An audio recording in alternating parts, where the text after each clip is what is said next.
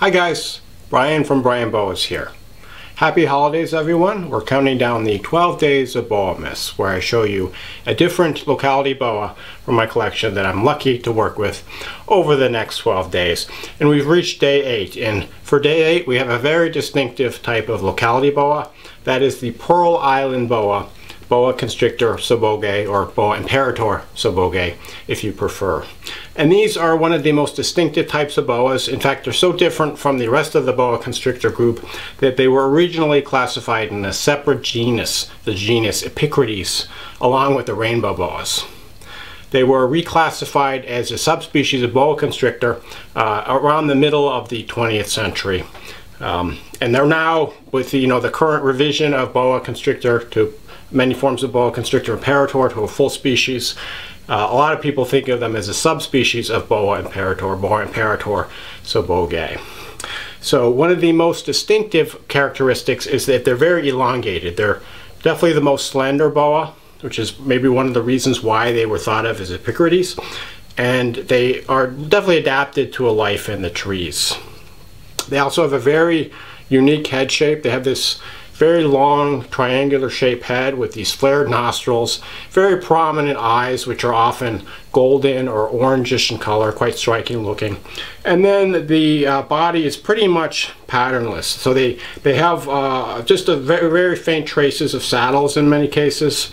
And they have this beautiful golden tan color, often with a beautiful iridescence. So this female shows a lot of white on her side. So my animals, most of them have these white sides. Really cool look. This is a female who's almost 9 years old. This is a female bred by Rich Isle from the salmon boa. And she's a proven breeder. She bred twice for me already. With her latest litter was born just this year in 2021. And so one characteristic of these Pearl Island boas is behaviorally they're definitely a lot more active than most boas. So they don't like to sit still. They're always moving around, trying to get away. They can be aggressive, and in fact, this female is really calm now, but in the first few years I had her, she drew blood on multiple occasions. She's just calmed down over time. And now she's pretty chill, as you can see. They move around a lot. They need larger cages than most boas their size. And they also need something to climb because they live in trees. And they're more restless. This female has actually escaped on me. I have to admit, she's escaped on me a couple times, including a few years ago. She was actually out for over a month, and I still don't know where she went. I looked everywhere for her. Luckily, she returned and was in decent shape, and now I have extra locks on her cage to prevent any future escapes. But definitely a more active type of boa. Size is about pretty much a medium-sized boa. I think this female is probably about 7 feet. She's not as thick as most boas that would be 7 feet though, because she's more slender. But just a really cool, distinctive looking boa, for the locality collector that wants something a little bit different. This is one of my holdback babies. This is a male that was born here in 2019. And the female I just showed you is the mother of this animal. I paired her up with a Vinrusso bred male that I have and produced this litter in 2019. And just a gorgeous looking animal. I found that my captive bred ones born here tend to be a little bit less snippy than the other ones that I've had, that I got from other people. You can see the beauty of this guy. These are some of the most beautiful baby boas. They almost look too perfect to be real. You can see the lack of the saddles and the beautiful light sides. I also love the tails on these guys because typically they have saddles in the tail, and they're this beautiful reddish brown, kind of burnt umber. I don't know if that's the actual color, but just a really beautiful coloration. And they almost glow with this orangey brownish color. You can see this guy, his head, really cool shaped head, very distinctive. And you can see how long and narrow and slender this guy is.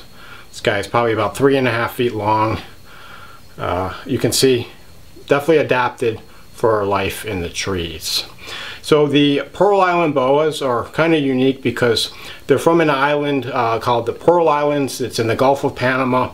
It's actually in the Pacific Ocean. Most of the island boas we have, like the Croaky, Hog Island Key. They come from islands in the Caribbean, which, you know, of course is part of the Atlantic. But this is one from, you know, the Pacific, which I think is kind of cool. If you look at a map of Central America, you'll see that there's numerous small islands, like hundreds of these small islands. And I would imagine a lot of them have boas that, you know, haven't really been described yet by science. We know that like the Key and the Key, Hog Island, you know, these are some examples that have been described, but I wonder about the riches of boa biodiversity that exists in these islands. Unfortunately, we probably will never know because it's unlikely that we'll have, you know, an expedition going there to document them.